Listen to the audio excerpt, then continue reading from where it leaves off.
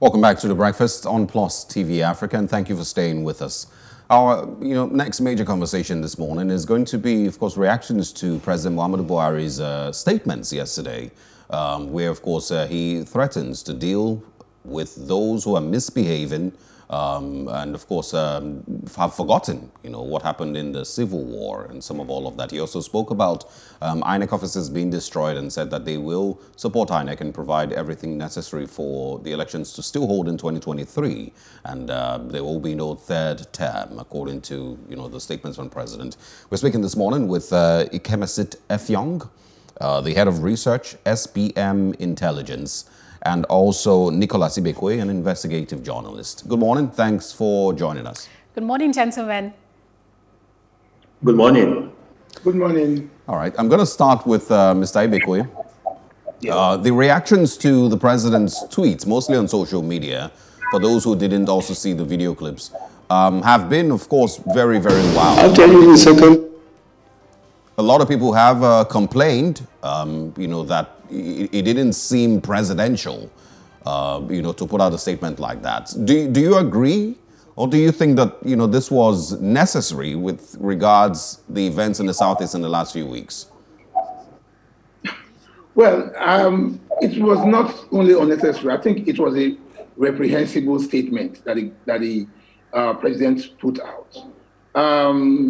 Yes, there have been insecurity in the Southeast. People have been killed.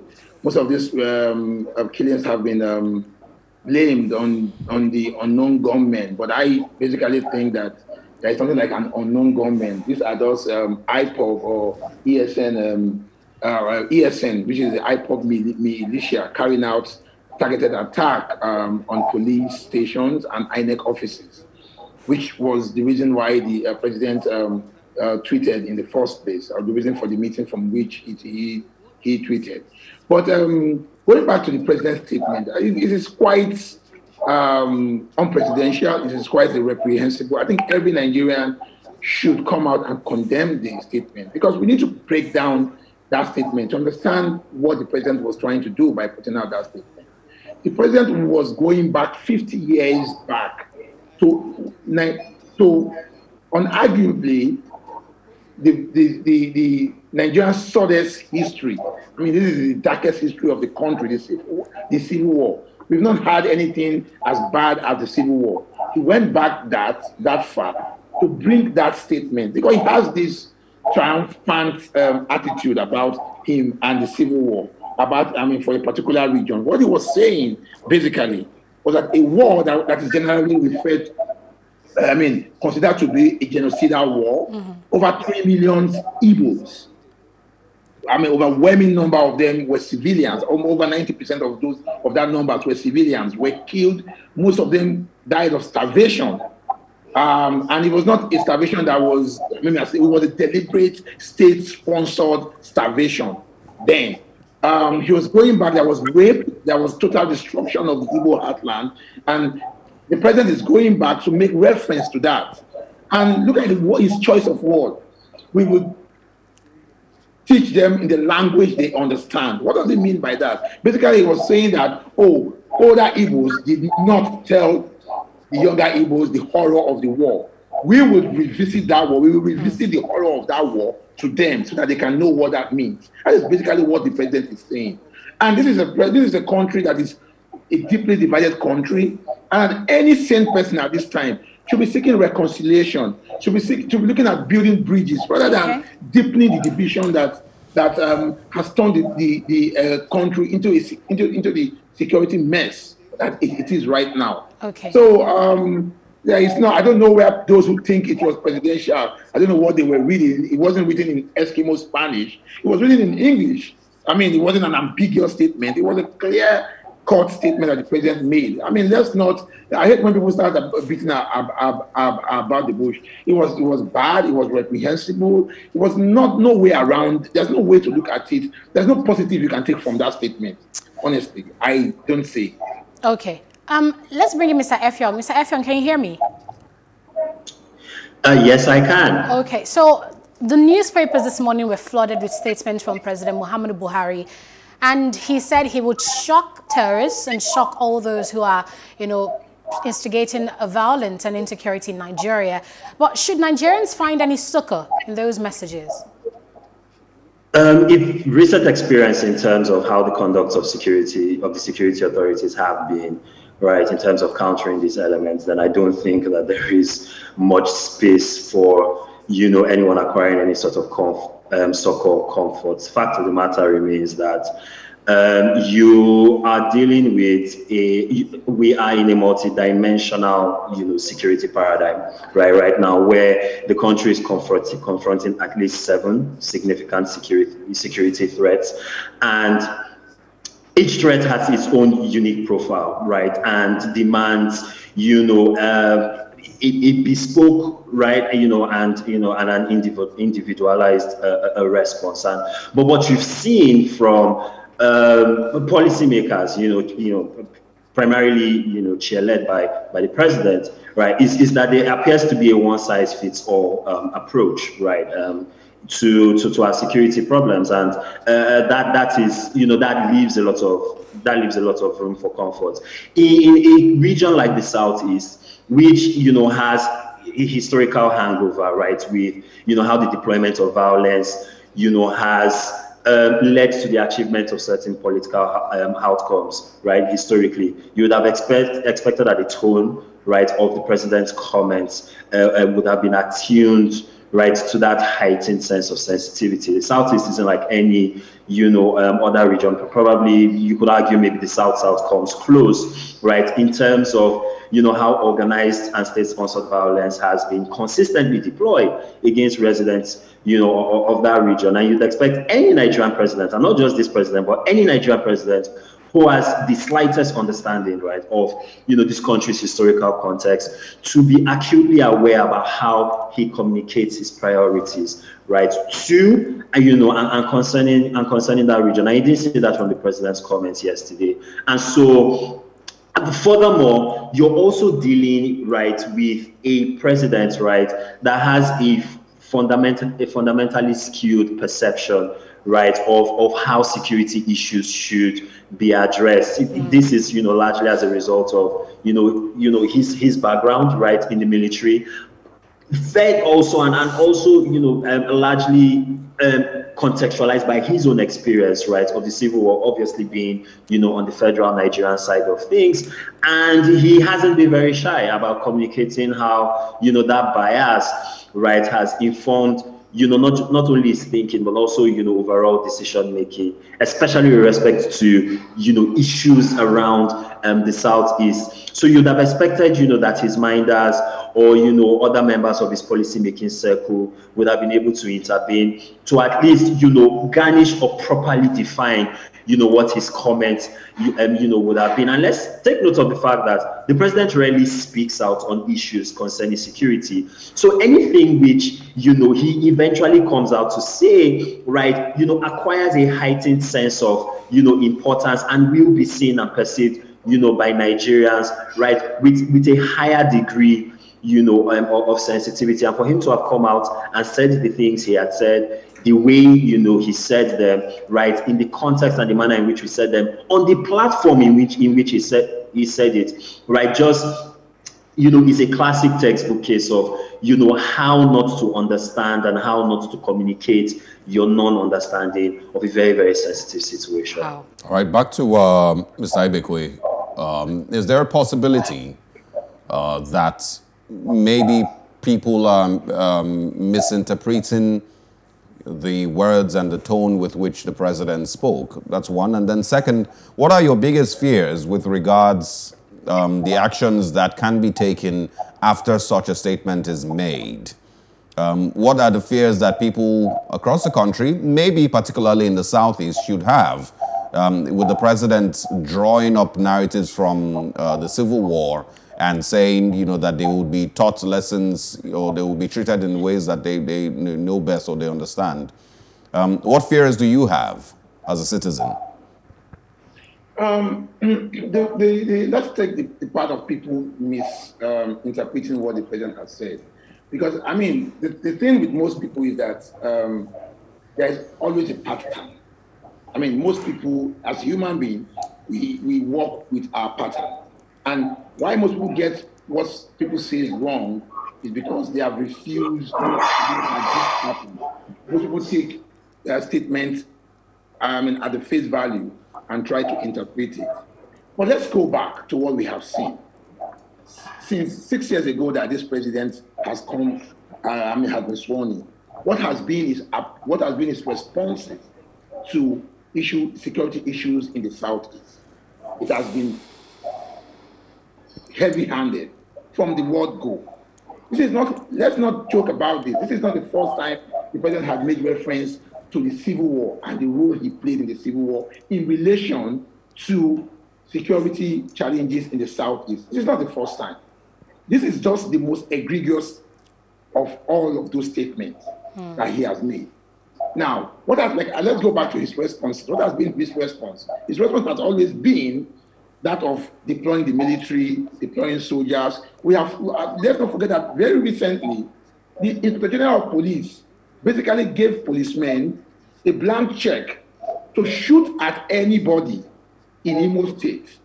That is in the Southeast. That is the epicenter of this violence in Owerri. He gave the police, and he told them that when question of human rights abuses arises, that he knows what to do to handle all of that. That is the recently appointed IG of the police, who reports to the president. So let's take it that he is the commander-in-chief. He will not make such a statement if he has not gotten the backing of his boss to say, go and do this. Now the president is coming out to say this. So there is no ambiguity here.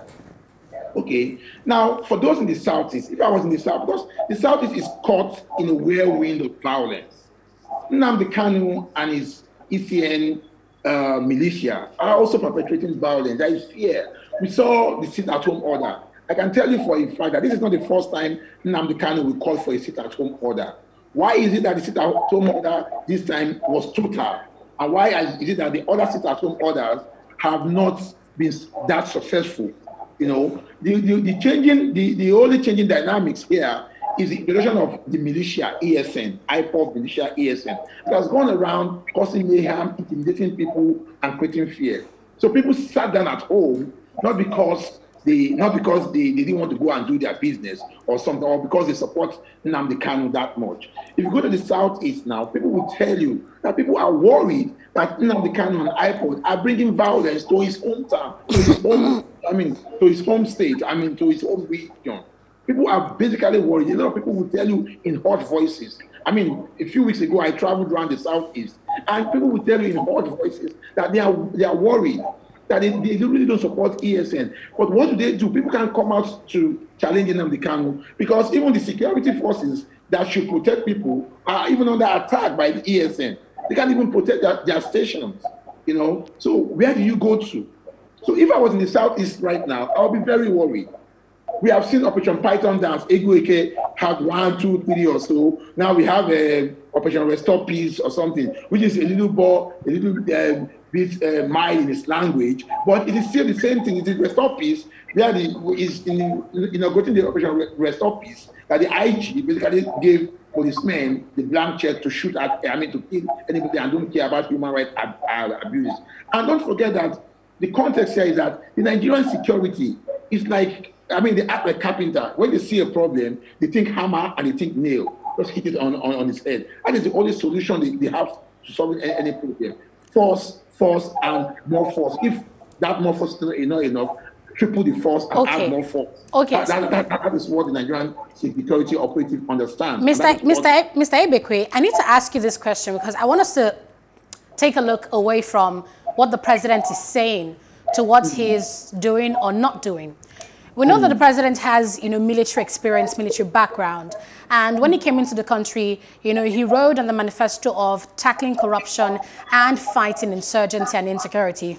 But looking at how security has worsened since President Muhammadu Buhari became president in 2015, well, would you say you're maybe shocked or disappointed to see that despite his military experience, he doesn't seem to have a grip on security? I wasn't sure. I'm not shocked at anything this president is doing. I'm not shocked. Some of us know that this government was going to be, an abysmal failure. See, it goes back to patterns again. People don't understand this pattern. I mean, go back to the first coming of Muhammadu Buhari as the military era. That was, until now, that was the time we faced the worst economic crisis in this country. Rice, sugar, everyday staple was being rationed. I mean, people queue up to get ration, to buy ration of rice and sugar in the past. This happened under Buhari. Let's not go into all of that. But again, what we are seeing here, if we are seeing a man who basically he has failed. He can't take care of security in the Northeast. The whole of the Northwest is being run around by terrorists that some people call bandits. Look at Southeast. Nnamdi Kanu has become the most influential person in the Southeast, and his ESN people are spreading a campaign of fear, I mean, among the people. The police and the army are in 5 and 6. Nobody, I mean, are in 6 and 7s. So nobody knows what is happening. It's a total failure. I am not shocked. I'm not sure, because go back to Buhari. When he left, what did he do since he left as a military leader in the 80s? What did he do to update his knowledge? Is he in tune with modern solution of problem solving or conflict solving, of tackling security? Even the country, the biggest army in the world, the USA, sometimes will soft pedal and seek alternative measure to conflict resolution other than violence. But what have you seen here is violence, and more violence, add more violence, add more. All right, Mr. Ibekwe. Mr. Effiong, I want to ask you this same question to say, how do you score President Muhammadu Buhari's hold on security vis-a-vis his military experience? Abysmal would be the word that comes to mind. The fact of the matter is that in 2015, there was a unique opportunity, at least, if you take the optimistic view, right, about the president, for him to reach out to every part of this country and to build the kind of consensus that would have, which is required in democracies to begin with, but that would have also served him well in terms of, how do you win the hearts and minds, right, of people, not just in the Southeast, but across the country, right, and, get them on board, right, in supporting your agenda. He has done none of that. He has had a guns first, tanks first, military first approach, right, to resolving issues which have structural drivers which are not violence, which have structural drivers which are not rooted in insecurity, which have structural drivers which are rooted in the social and economic contradictions that continue to define this country. He has done nothing to address those issues. His economic policy thinking, which is a feeder point to whatever kind of security containment or countering strategy that you would have had, right, has been piss poor, to say the least. Nigerians are poorer now than they were in 2015, which is saying something, because we were quite poor in 2015. And so on whichever lever you look at it, there is very, very little for you to point at, right, that you can use as an anchor point to give the president a good grade on insecurity, on the economy, or just general policy thinking. And as long as this current state of affairs continues to persist, there is nothing to indicate that that any of these issues, right, will be de-escalating anytime soon. If anything, we are on an escalatory path, and I think that's very worrying, not just for people in the Southeast, but especially for people in that region, but for Nigerians everywhere in this country. All right, Mr. Effiong, I'm staying with you. I want your thoughts on the point where it is expected to be the responsibility of the Nigerian government, President Muhammadu Buhari, and security agencies to ensure that they track down and they apprehend everyone who has been responsible for destruction of INEC offices and police stations and those attacks. The tweets and, the things that we're speaking about this morning, are they, an evidence of failure in that regard? And of course, taking a totally different approach instead of course, sticking to what your responsibility should have been. That's one. And then second, speak also on his statement with regards INEC. It says, I have assured INEC that would make available to them everything they need to operate efficiently so that no one would say we don't want to go or that we want a third term. Okay, I'll start with the second point, right? Because the second point is pretty easy to knock down. There are lots of people that have had fears. As a matter of fact, there are people who have theories that the security situation in the Southeast is in part orchestrated to make the region, right, so inconducive to any form of democratic practice that, you know, elections would essentially be dispensed with, or the government will exercise its constitutional powers to declare state of emergency or martial law in parts of, or in large parts of, you know, of the country, right, come election time. And the fact of the matter remains that, you know, nobody in Osarogie has done anything or said anything to disabuse that perspective. That's telling, that's concerning, and concerning the, you know, considering the long arm, right, of Nigerian history, that's not unprecedented. And I think that's what worries, you know, those of us who actually, you know, look at these issues or monitor these issues for a living.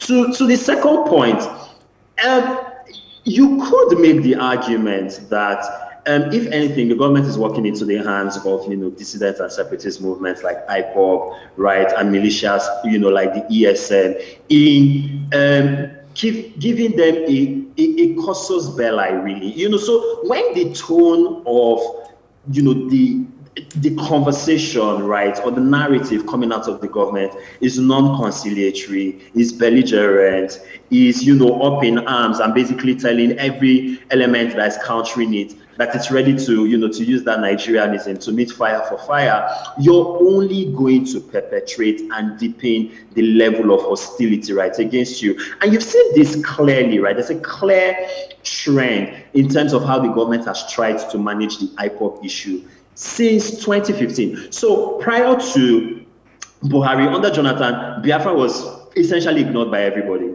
Ignored by everyone in Osarogie, ignored by everybody in the Southeast, ignored by anyone, right, who had anything, you know, close to a political head. But under Buhari, you've seen narrative after counter narrative. You've seen efforts through the courts, through the security authorities, first the police and then the military, right, to actively, you know, suppress this movement. And that's actually elevated the status of this group, right, from just a fringe non-relevance to a cult group, which is increasingly, like Nicholas has, you know, actually pointed out, you know, owning and dominating the narrative. And so even though they still find on the larger, you know, scale of things, you know, relatively little support, right, within and outside the Southeast, they've been able to own the narrative to the point where they have significantly discolored the conversation. And so everybody starts from a standpoint of what are we going to do to deal with IPOB. They've owned the conversation to that extent, and the government is just merely playing into his hands by coming out and issuing these statements, which, let's be clear, IPOB and ESM will take and use as propaganda materials. IPOB and ESM will take and use, right, as even more evidence that the Nigerian state is out to disabuse and to counter the legitimate, quote and unquote, aspirations, right, of this movement. And that's only going to lead to more radicalism, it's going to lead to more recruitment on their part, and it's only going to worsen the overall security picture. So whichever way you look at it, from a message and a policy-making standpoint, right, the government could have done a lot better to manage this issue. Okay. It's only, if anything, emboldened these actors. All right, I want to follow up on what you just said. You know, how do you suggest the government does about it? What should be the message rather than this, you know, tough speaking, high-handedness, so to speak? What should the government be saying to Nigerians at this time?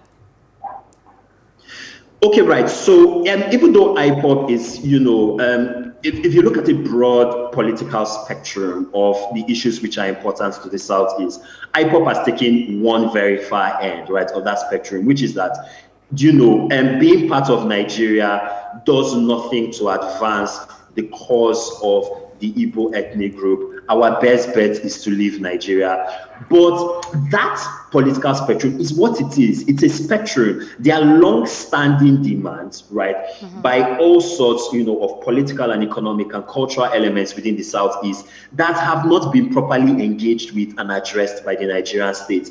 If you go a long way towards having that political conversation, towards making concessions, towards decentralizing power to the point where, power centers, not just in the Southeast, but in every part of the country, feel an ownership and a participation in the shaping of their destiny. Okay. You've gone a long way towards, delegitimizing the cause of separatist movement. And so, in the end, this issue is not just a security issue, it's a political issue, it's an economic issue, and the government needs to begin to engage on those long-standing aspirations and demands. Okay, Mr. Ibekwe.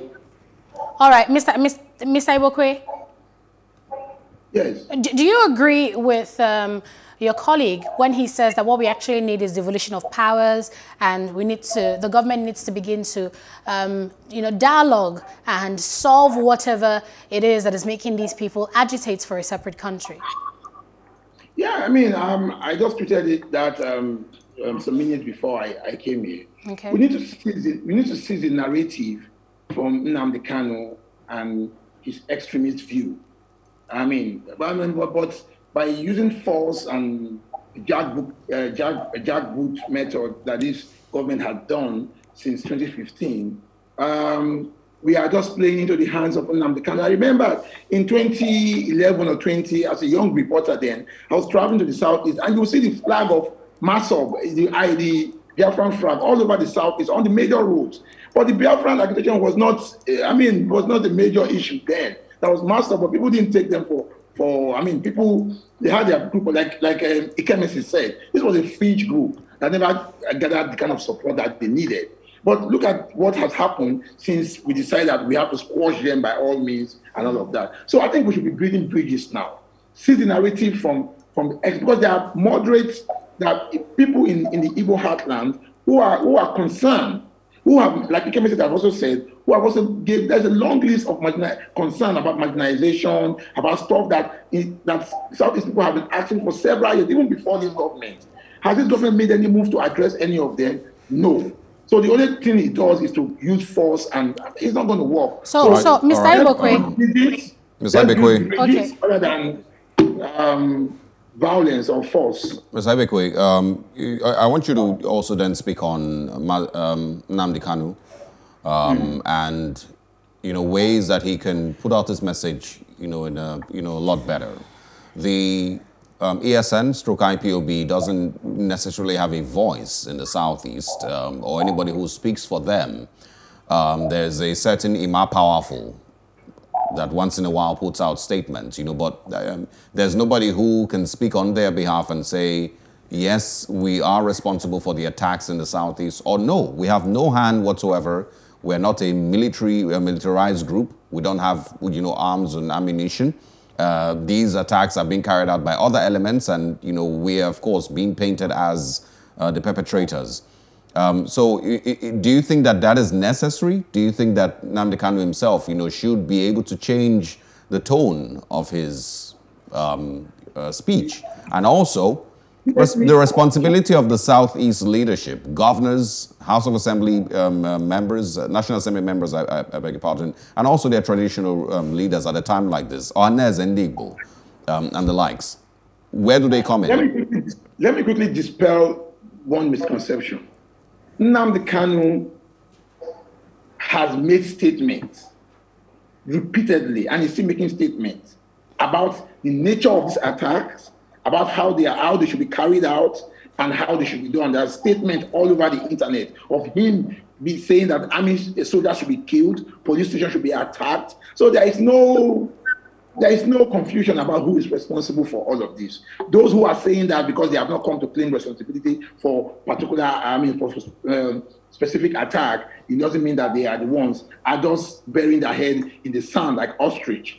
The thing here is, again, the other thing again, Nnamdi Kanu is not somebody you can have a conversation with. Yeah. Have you tried to have a debate with an IPOB member, even in Lagos here? I have tried. It's a dead end. They are impossible to reason with. So we are not going to talk to Nnamdi Kanu and his supporters. Rather, we are going to seize the narrative from him by boycotting him and by creating other channels, other incentives. What Kemesit just said, by addressing some of these concerns that have been there for years. But start to doing all of that.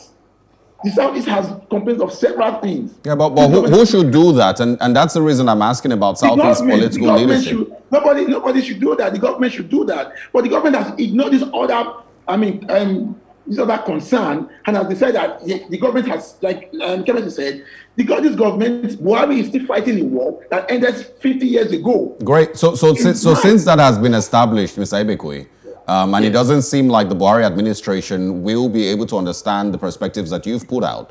It doesn't also seem like there's a lot of people in the administration who can, advise that they take a totally different approach from what they're taking now.